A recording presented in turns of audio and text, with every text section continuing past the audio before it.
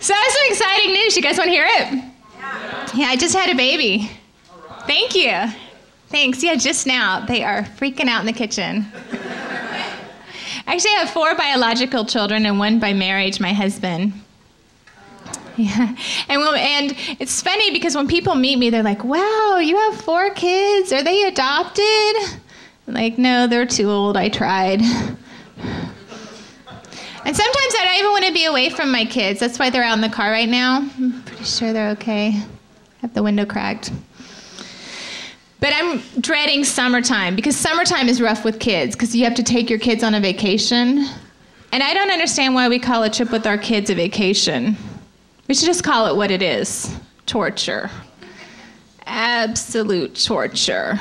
And like Southwest Airlines, you know, they boast that kids fly free. You need to read the small print on this. You still got to go with them. So I have 1 girl, her name's Courtney, and my 3 boys all have biblical names, Joshua, Noah, and Satan. Oh, that's Satan. He's just a real angel of darkness. And Satan is a devil, but my daughter, who's 15, is evil, okay? Anybody who has a teenage daughter knows that they're evil. My daughter, Courtney, is a member of, she's a terrorist. She's a member of the Sherman Oaks Jihad.